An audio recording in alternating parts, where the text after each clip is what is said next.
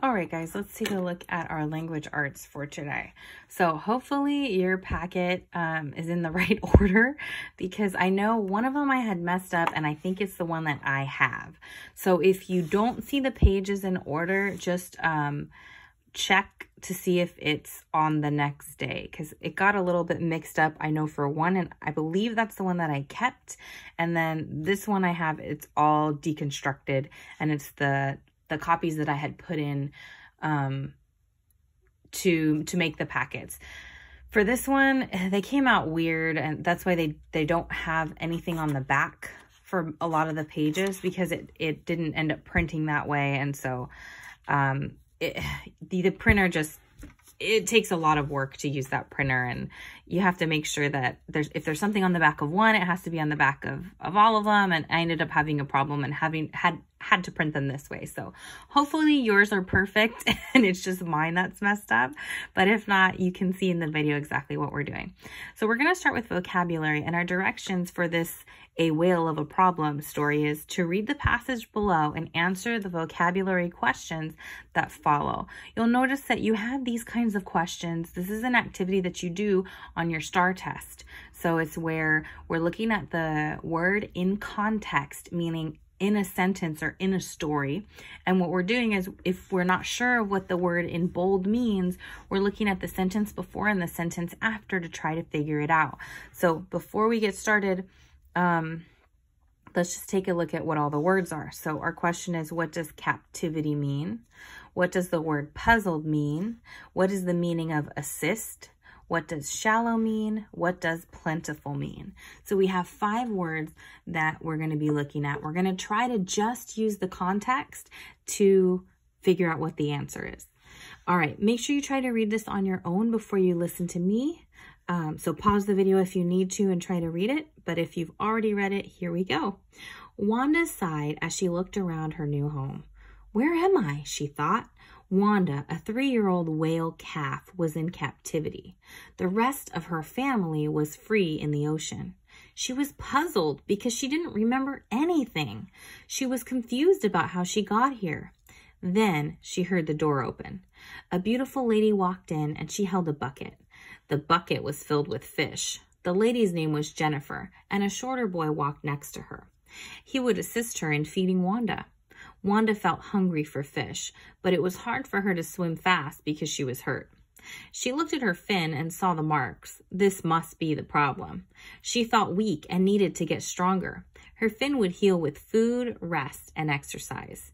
She would do these things so she could be released back to the wild. Wanda swam to a shallow end of the pool. She saw Jennifer and her helper with buckets full of fish.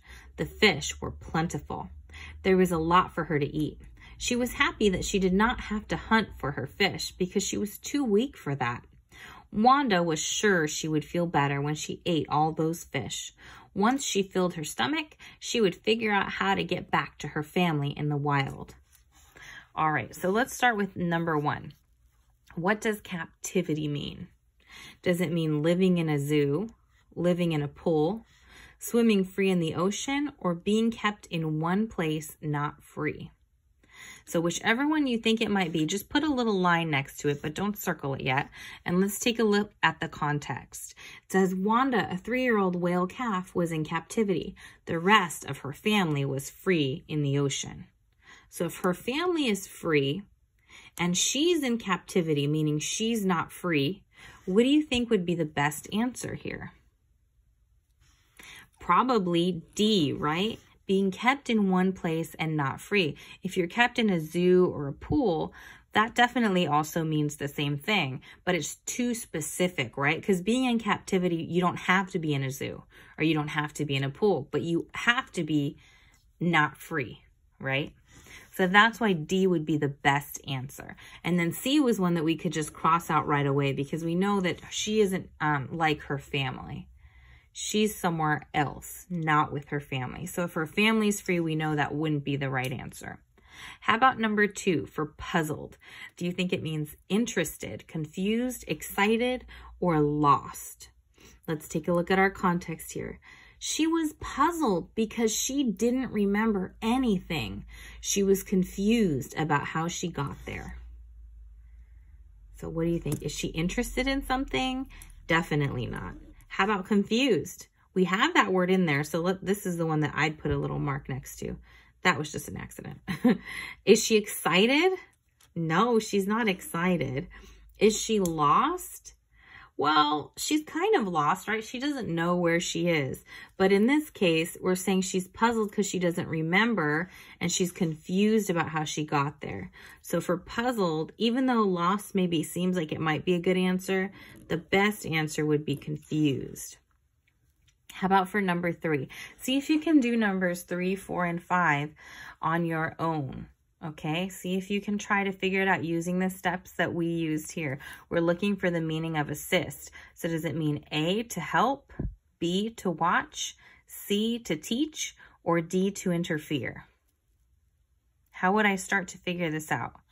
I'm going to go back here. I'm going to read, let's read the sentence before. The lady's name was Jennifer and a shorter boy walked next to her. He would assist her in feeding Wanda. So the boy is assisting Jennifer in feeding Wanda. Does that mean, is he helping her? Is he watching her? Is he teaching her? Or is he interfering with her?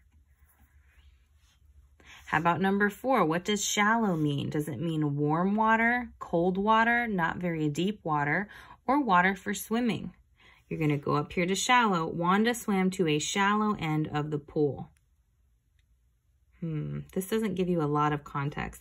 It says right before, she would do these things so she could be released back to the wild. Wanda would swim to a shallow end of the pool. She saw Jennifer and her helper with buckets of fish. So it doesn't give you a lot of context for shallow, so just try your best to figure it out. You might think about if you ever go to Paul Nelson Pool or if you ever go swimming, which end is the shallow end? Can you have part of the pool just be warm water or cold water? I don't think so, unless there's 2 separate pools, right? So I'd cross those out. So what do you think shallow would mean for this one? And the last one, plentiful. Does it mean new, fresh, ready to eat, or a large amount of something? If it says, the fish were plentiful, there was a lot for her to eat, what would be the best choice? All right, so hopefully you finished this or you're pausing the video, and the next worksheet in your packet is practicing the long and short oo sound in a crossword puzzle. So double O has 2 sounds. It can sound like the word tool, where we have the oo in tool, and it can also sound like in the word good. So here's your word bank of all the words that are going to have these 2 different sounds. Long sound is oo, short sound is right? And then across means you're going to put the word in going this way. Down means the word's going to go this way, right? So for number 2, and lucky you guys, you don't have any numbers that are the same. Sometimes you'll have, in crossword puzzles, a number 2 across and a number 2 down, but you don't, so you'll be all right. So starting with number 2 across, how you are feeling. So I'd go up here. I know it needs to be a word that has 4 letters. How you are feeling. Is it took, look, woof, brook, smooth, roof, mood, cook, boot, crook? If it means how you are feeling, that would be your mood. And is the oo sound in mood long or short? Remember, oo is long, is short. Mood. Long sound, perfect. So I'd cross out mood, cross out number 2 across. Next one, the top of a house or building. So go back through and read the words took, look, woof, brook, smooth, roof, cook, boot, crook. You need 4 letters. And if you said the word was roof is the top of a house or building, you are absolutely correct. So I can cross out number 4, cross out the word roof. Is this a long or short sound for oo? Oo says oo for long, for short. Roof. Long, perfect. Let's do one more and let's do a down one. The sound a dog makes. Do you even need to look at the word bank? hopefully you picked it, was woof, right? And so we know we're correct because when we fill in the letters, this is exactly how we spell the word woof, right? What would happen if I started to fill in the letters and maybe, let's say there was an E here? What would that tell me about the two words that I put down? It would tell you that one of them was incorrect. So you would want to look back at both of them and check your answer. Okay, so if that happens, if say for number 3, I start to write something in and this R isn't supposed to be in the downward, then I would need to check my answer. So see if you can figure out the rest. Number 6 across says a thief or robber. Number 8, past tense of take. Number 9, to see something. We already did number 1 down, so number 3 down, a creek or stream. Number 5, without bumps or tears. Number 6, to make food to eat. Number 7, something you wear on your foot. And the remaining words are took, look, brook, smooth, cook, boot, and crook. Really quickly before we move on, let's take a look at this at number 5. Without bumps or tears. Oh no, not number 5, sorry. Number 3, a creek or stream. Do you see a homophone in number 3? Creek, right? A creek here, this means like a river, like a stream, right? And then creak, if I spelt it C-R-E-A-K, would mean the sound that you make when you step on a loose floorboard, right? And we had this homophone in our spelling packet. All right, so pause the video if you need to. We're going to move on to the next worksheet here. We're looking at comparative and superlative adjectives. And we actually did a few exercises on these before. So this should be some review for you guys. So remember, a comparative adjective is used for comparing two people or things. A superlative adjective is used for comparing one person or thing with a group of other people or things. So it's comparative between two. Superlative is one person or thing compared to the whole world or the whole class or another group of people or things. So all you're going to do for these is, here's our, it tells us using an example. So we have an adjective, small. When we make it a comparative, we usually add ER. So we have smaller. And then when we have the superlative, we're going to add EST, smallest. And we've actually studied a couple of spelling changes that happen as well. So, for example, with friendlier, we had friendly, friendlier, friendliest. Does anyone remember what happened? How did we change the spelling of friendly to make it friendlier and friendliest? Change the Y to an I, then add ER. Change the Y to an I, then add EST. So lucky for you guys, you don't have to do that. You just have to circle the correct adjective. So let's take a look at the first one. Oscar is a very something dog. He's a very friendly dog. He's a very friendlier dog. He's a very friendliest dog. First instinct, what would you pick? Just put a little dot next to what you think it is. Okay, now let's see if you still have the same answer after we think of our rules. So are we comparing the dog to one other thing? Are we comparing two people or two animals? No, so I'm not going to use the comparative adjective. Remember, you have adjective, the middle one is your comparative, and the last one is your superlative. So we're not going to use friendlier. We can't use friendlier. We're not comparing the dog to another dog or person or thing.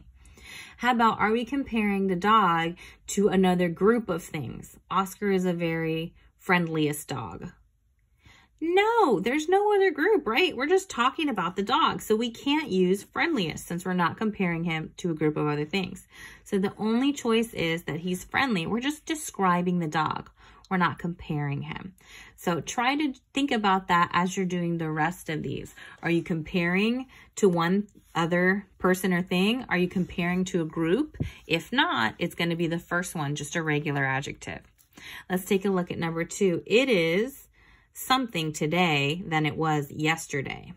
It is cold today than it was yesterday. It is colder today than it was yesterday. It is coldest today than it was yesterday. Let's try the first one. Am I comparing two people or things? I am. Which two things are they? Today and yesterday. I'm comparing the temperature. So since I'm comparing two things, that means I'm not just describing the temperature, and it means I'm not comparing one thing to a whole group of other things. So my answer has to be colder. It is colder today than it was yesterday. Usually when we do these grammar exercises, if English was your first language, you'll just kind of know what the answer is. It'll sound correct.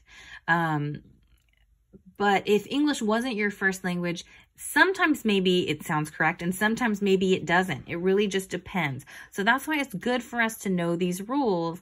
That way, sometimes when we get confused about things, maybe I don't know if it's ever happened to you, but you might write a word and then go, is that really how it's spelled? Because a lot of times we do things automatically and we don't stop to think about what we're doing. We just have memorized how to spell words and things, right? So if that were to happen to you, if you'd say the sentence, it is coldest today than it was yesterday, and you go, wait a minute, huh? You would know how to find your answer. So that's why we study a little bit of grammar. Let's do one more of these together. The librarian asked us to be quiet, quieter, quietest. Are we comparing two people or things? Nope. So we can't say quieter. Are we comparing one person or thing to a group of things? If I say the librarian asked us to be quietest. Nope. And hopefully it sounded kind of weird, both of these. The librarian asked us to be quiet. Are we just describing what the librarian asked us to be? Totally. And that's why that one's going to work there. So see if you can figure out the rest of the answers. And then I'm going to also show you really quickly what you're going to do for the bottom part. And we've looked at some of these in class before too. So some comparative and superlative adjectives are irregular, which means they don't follow the same rules as the rest of the words did. Where, you know, we added ER to make it comparative. We added EST to make it superlative.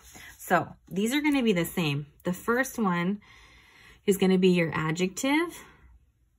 The second one's going to be your comparative adjective. And the last one is going to be your superlative adjective. So look at our example here. We have bad. Usually we add ER to make it comparative, but we don't. We have a whole different word, which is worse.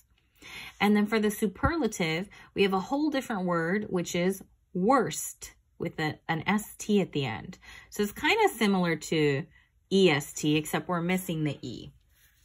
So you're just going to do this the same exact way. Even though the words are different, they're all in the correct order. So if you think, am I comparing two things? You'll know that it's going to be comparative. Am I comparing one thing to a group? You'll know that it's going to be superlative. Am I just describing something? You know that it's just a regular adjective. So let's take a look at number 11. Ted wanted many vegetables on his plate. Ted wanted more vegetables on his plate. Ted wanted most vegetables on his plate. Are there any of these that you can think of just crossing off immediately? Most. It sounds weird. And are we comparing the number of vegetables on his plate to a large group? No. How about more? Am I comparing the amount of vegetables that he wants to something? No, but technically you could say that this is correct. And that would mean that you're thinking that he had a certain amount of vegetables on his plate already, and that now he wants more than that. So you're thinking about maybe the amount that he has, and you're comparing that with the amount that he wanted, or that he had and that he wanted. Sorry, it's past tense. So technically you could put this one on there, even though there isn't anything that it's being compared to. But the best one to pick here would be many, right? Because he's just describing how many vegetables that he wanted on his plate. So we could put many. However, if you put more, that's fine too. So I'm going to just circle both of them. All right, let's take a look at number 12. That movie was the something I've seen in a long time. Was it the bad I've seen in a long time, the worst I've seen in a long time, or the worst I've seen in a long time? Are we just describing the movie? No, we are kind of comparing the movie. Are we comparing the movie to one other movie? No, we're not. How about, are we comparing the movie to all the movies that we've seen in a long time? Yeah, so it's kind of like, even though it doesn't say that movie was the worst I've seen compared to other movies in a long time, you can tell by the sentence that that's what they're saying. It's the worst movie I've seen in a long time, meaning compared to all the other movies I've seen. So for some of these, kind of just like the first one, you can read a little bit more into it. They aren't as easy as the ones that we did up at the top for the superlatives. I wish Grandma didn't live so far away, further away, furthest away. What do you think? Are we just describing where Grandma lives? That she just lives far away and we wish she didn't live so far away? Yeah, we could have that as our answer, but let's check the rest. So I'll just put a little dot here. I wish Grandma didn't live so further away. Are we comparing where Grandma lives to where somebody else lives? No, we're not comparing two places. Are we comparing where Grandma lives to a group of other people's houses where they live? Not at all. So we're going to pick far. We just wish she didn't live so far away. All right, see if you can do the rest of these on your own. I'll see if I can add some links in the post, in the description, for practice with comparative and superlative adjectives, in case you guys would like more practice with this. But it should be a review. We have done it in class, and ours was actually harder because we had to write out the whole word. We didn't have the words here, so we had to make sure we got the spelling correct. All right, let's take a look. For writing today, we're just going to be using some sentence starters, and you can take a look at the picture here to kind of get an idea of what you're going to write. So the sentence starters, you have the beginning of the sentence. All you have to do is fill in the rest. So John took a deep breath before he, what do you think he's about to do? Doesn't really give us any clues in the picture, so you can really make up anything that you want. We've read a lot of stories about people in competitions. We read the game show stories, right? Maybe he's going to go on a game show. Or we've read about different sports competition that students have been in. Maybe he's taking a deep breath before he kicks the soccer ball, right? So whatever you want to write about, write that here. Now, we want to say how he was feeling. Let's say he's playing a championship soccer game. So he was feeling nervous because he really wanted to win, or he was feeling excited because it was the last game and his team was doing so well. John's mom always said, what do you think? What kind of advice might she be giving him for whatever you're saying he's doing, right? Maybe John's mom always said, take a deep breath when you feel nervous, right? And it'll calm you down every time. Maybe John's mom said something else, some other advice. Don't be nervous, just try your best, something like that. And then at the end of the day, John, what happened? Did John, he took a deep breath before he kicked the final championship soccer goal, and at the end of the day, he got the goal and his team won, right? You're just using your own mind to come up with things. If you're having trouble thinking of something on your own, think of something that happened to you. Think of something that was in another story we read. Think of something that you watched on TV. The only thing is you have to use this character's name is John, and you have to finish the sentences here. So you don't have to rewrite this. You're just going to write the rest. John took a deep breath before he kicked the soccer ball towards the goal, right? So you don't have a certain amount of sentences you're supposed to write. You just have to complete each sentence. That's all. Make sure you check your spelling. Make sure you have a period at the end. Obviously, the capital is already there for you since they wrote the first part of the sentence for you already. So remember, you're writing about whatever you want to write about. You're completing the sentence using correct spelling and punctuation. Think about commas too. Remember, we've been practicing using commas. So notice here we have at the end of the day, comma. Why do we use a comma here anyways? This is kind of like an introduction to the sentence that tells us what time of day it is. So that's why we have the comma for this one. But think about, do you need any commas in your sentence? Because that would be something to look at too. All right, so next thing we're going to do is we have prayer and preparation. So we have a short reading we're going to do. Then on the back, you have a coloring. And then after that, we have another little writing exercise here. So hopefully this is in order for you. If it's not, the main thing is you're going to do all the pages in the packet. So if you do them in the wrong order, that's okay. You can, if you want to do whatever order you have, that's fine. Or if you are waiting for the next video, that's fine too. But don't worry if you're a little bit confused. Just know that we're going to do all of it. So doesn't matter the order. It really is up to you. You're alone doing remote learning. So you could technically, you know, if you wanted to do more work, you could do more work. I wouldn't recommend doing less work because you could get behind, and that would not be good if you had just a ton of work to do and, you know, it's the end of the school year and you're trying to then do, you know, 4 weeks worth of work. That wouldn't be good. But if you wanted to do extra work one day, maybe you wanted to do an extra page of math because you were so confident about it. Do that. That's fine. It's really up to you since you guys are at home. So I'm going to go ahead and read this for you guys. Prayer and preparation. I have heard that there is grain in Egypt. Genesis 42:2. In the book of Genesis, a faithful man named Jacob was preparing his family and workers for a famine or shortage of food. First, Jacob prayed to God for protection. Then he sent his sons on a long, difficult journey to Egypt to get food and supplies. After we turn to God in prayer to ask for protection and grace, our next step is to take action. Have you ever prayed before a test in school? That's a wonderful thing to do. Through prayer, God can grant us a sense of peace and readiness. You need to study for that test too. When we face challenges, God is counting on us to do our part. So today, while we are coloring in this scene from the story, let's remember to be like Jacob and his sons. First, we should take time to pray for God's peace and guidance. Then it's time to get to work. This is perfect. And we've talked about this before. You know, you want to pray, you want to ask for God's help, but you have to do your part. You can't just think, okay, I'm going to pray and then do nothing. God will just do it all for me. That's not really fair, is it?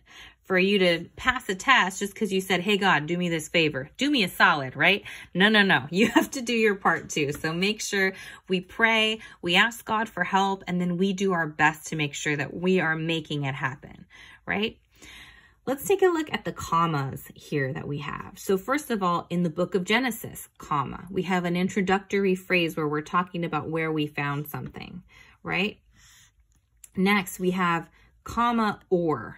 Why are we using this comma by or? Because or is a certain kind of word. It's a conjunction, right? So comma before conjunction. How about first and then? We have a comma after both of those. Why? These are the introductory phrases. It's kind of telling us about the time that things are happening, the order that things are happening, right? Another thing that we're going to learn here, and I've mentioned it to a couple of you guys before in your writing, is that when we have something like the word before or after, we're going to have a comma after that first clause. So after we turn to God in prayer to ask for protection and grace, comma, our next step is to take action. I could also say, before I go to school, comma, I always eat cereal or something. So when you're using before and after, and then you have like a little clause afterwards, you have you're saying something after the words before and after, basically. You'll put a comma there, and then for the next part, you just finish your sentence. So it's kind of where you take your pause. After I wake up in the morning, notice you'll pause. That's where your comma goes. I take a shower. Before I brush my teeth, I do a little pause. That's where the comma goes. I eat breakfast. So don't forget about that one too. All right, I think those are all the commas. One more is when we use when. It's kind of the same thing as when we use before or after. When I blah, blah, blah, you'll have your pause, and that's where your comma goes. And then you'll finish the rest of your sentence. So after, before, and when are all gonna kind of act the same as far as commas go. When I get up in the morning, comma, I always feel great, right? When we face challenges, do a little pause. That's where your comma goes. God is counting on us to do our part. All right. So you can go ahead and do your coloring. I'm pretty sure that, I'm not sure if this printed on the back like mine did. If it did, it doesn't matter. You can use crayons, you can use colored pencils, whatever you want to use is fine. And then I have this last page here. Again, if this page, I didn't have a lot of extra copies of packets. I had the one that I messed up, and then I had all my pages. So if this page is on another day, it's totally fine for you to leave it for that day. But if you don't see it in your packet, just look to see if it's there on another day. Okay, just like the ants. In Proverbs 6:6-8, God tells us to take a lesson from the ants. Yes, the ants, about being prepared. Learn from their ways and become wise. They labor hard all summer, gathering food for the winter. Can you think of something you need to prepare for? You can write down your ideas here. So maybe there's a situation, things that you have to help you prepare for the situation, and things to do. So maybe you need to prepare for playing a game with somebody. What are the things that you have that can help you? And then what can you do to help you win the game, right? Maybe you have to clean your room. I'm going to write that one. Situation. I'll say, I need to clean my room. And you can use this sentence frame and just change this part here. So I need to clean my room. I need to get really good at basketball. I need to beat my friend in Roblox or whatever. I don't know what games you guys play. I know you guys play Roblox, but I don't know if it's a competition. Yikes. All right. Or maybe if anybody plays Animal Crossing, I need to build the best island. Okay, I know about that game. I need to catch all the best Pokemon, right? I need to find a shiny Pokemon. So things to have. So in order to clean my room, I can actually just use my hands. I don't really have to do much else unless I want to do some deep cleaning. So maybe I might need to have the window cleaner and some paper towels if I want to clean the windows in my room, right? Or maybe I need a hamper to put all my dirty clothes into. So I could write those things down. So maybe we'll say, I was going to say window cleaner, but let's just say Windex and paper towels because I want to clean the windows in my room. I need a hamper to put my dirty clothes in. I need, I don't know, clean sheets maybe to put on my bed. So things that you need to have or that you do have.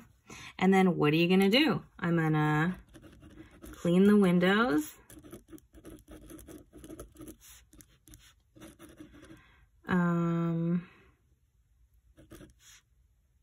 Clean the clutter on my dresser. So see if you can list at least 3 things to do and see if you can list at least 2 things to have while you're doing it. So remember, you're writing your own thing. So you can't copy any of the things that I wrote. You have to do your own. Okay, maybe your room doesn't even have windows, so you don't need Windex and paper towels, right? All right, so this is the last thing that we're gonna do for today. If you look at the next page in your packet, it should say Tuesday. Oh my gosh. Okay. Dropped my phone. Sorry, I had to grab the rest of the packet. So it should say Tuesday at the top of the next page, and it's how the camel got his hump. So that's what we're going to be working on tomorrow. Remember, this packet is also labeled week 4 because this one has 5 days worth of work. So we switched out week 4 and week 5. The week before spring break, we did week 5. All right, guys, have a great rest of your day. I will see you tomorrow.